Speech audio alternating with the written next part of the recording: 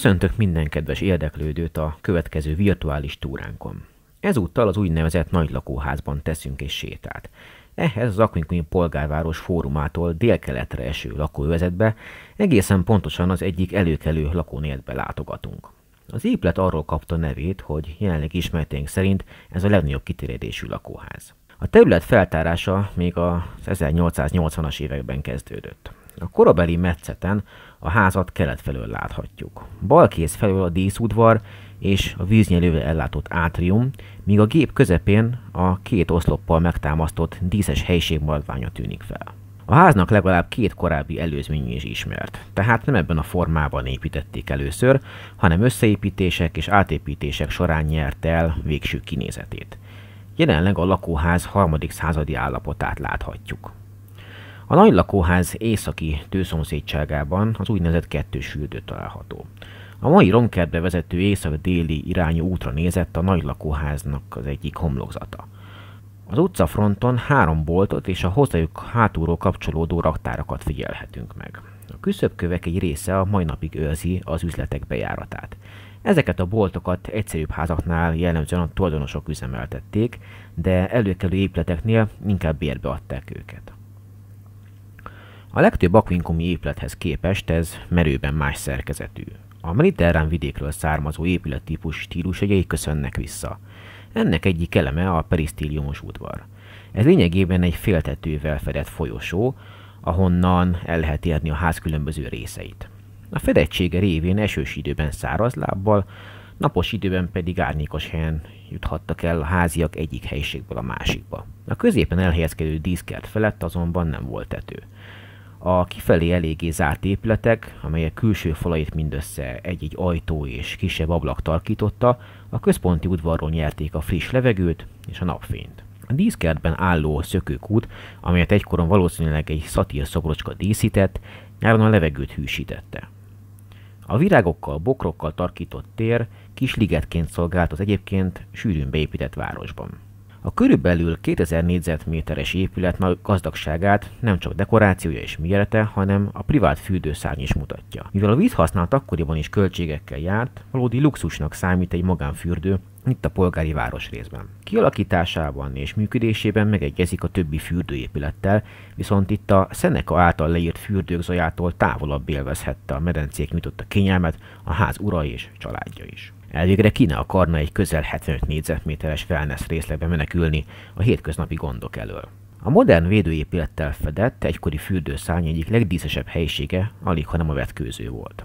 Ennek padlóját az eredeti helyén bemutatott padló mozaik teszi különlegessé. A mozaik 2 jól elkülöníthető részből áll. Körben egy széles díszítősáv húzódik, amely általában nagyobb kőkockákból is készült, mint a középen található kép. A keretben geometriai mintákkal találkozhatunk, fekete és fehér négyzetek, rombuszok, illetve vonalmintává alakuló szvasztikák. A 20. századi használatával ellentétben az ős és ókor folyamán ez a szimbólum pozitív jelentéssel bírt.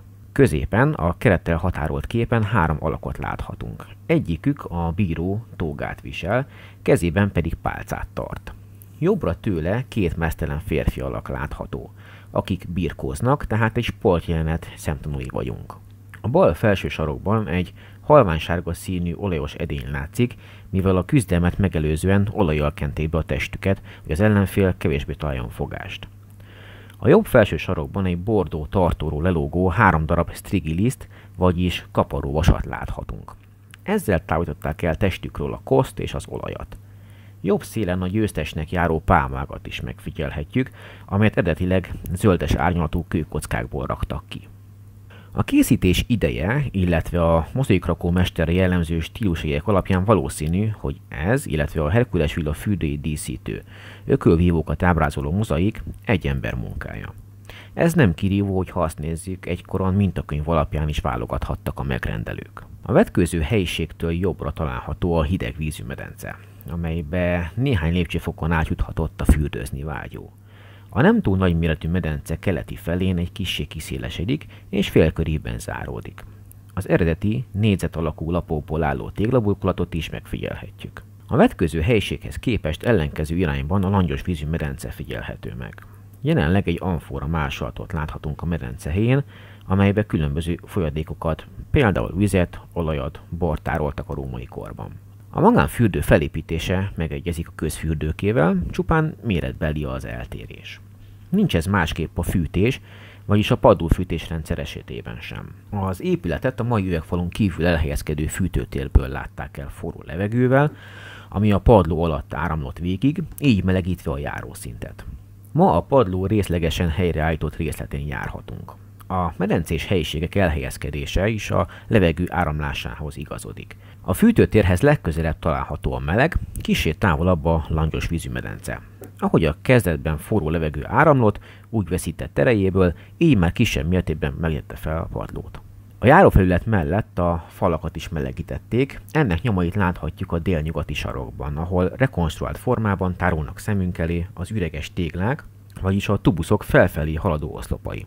Egy eredeti tubuszt is láthatunk a falon, méghozzá a katonavárosban, a legió műhelyében készült darabot.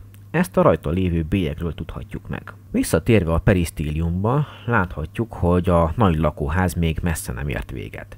Az oszlopos udvar körül körben nyílnak a lakószobák. Ezeket déli és keleti irányban nagyméretű küszöbköveken átérhetjük el, amelyeken a mai napig látszik az ajtó és a retesz helye.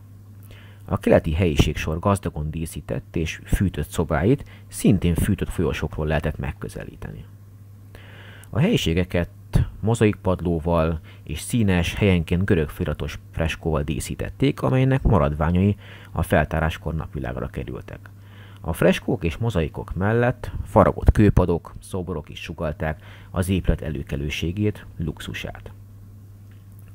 A környéken megfigyelhető terepviszonyok, miszerint északról délre kismértékben, és nyugatról keletre pedig jelentősen lejt a talaj, az épület kialakítására is rányomta bélyegét. Ez leginkább a konyhából a keleti bejárathoz való lejutásnál figyelhető meg. Ez a lejtés természetesen kerülzett a csatornának, amely a fürdőszárnytól a díszes udvaron át, a nyitott átjón-vizét összegyűjtve keleti irányban hagyta el a házat. A növényi mintás víznyelő egyfelől dekorációs célokat szolgált, másrészt a csatorna akadálytalan lefolyását is ellenőrizhették ezáltal. Dugulás esetén a díszes elem kiemelésével fértek hozzá a fedett csatornához, és tudták újra átjárhatóvá tenni a szennyvízelvezető rendszert. Az innen nyíló fedett, az egykori lakomák helyszínéről szolgáló termet valószínűleg márványburkolattal és freskó, illetve mozaik díszítéssel látták el. Ez az épület emeletes lehetett, amelyre a falak vastagságából, valamint a középen két oszloppal megtámasztott mennyezetből következtethetünk. Az oszlopok alazatainak helyét a feltáráskori metszeten már láthattuk. Az épülethez kelet felől kapcsolódó helyiségsor külön bejárattal rendelkezett. Az itt előkerült töredékek alapján ezeket is gazdagon díszítették. A rendeltetésére, ahogy a kialakításának okaira is számos elmélet született a feltárás óta eltelt mintegy 130 évben. Ezek pontosítása, tisztázása azonban egy új feltárási eredményig még várat magára. Örülünk, hogy ezúttal is velünk tartottak, várjuk Önöket következő virtuális túránkon is.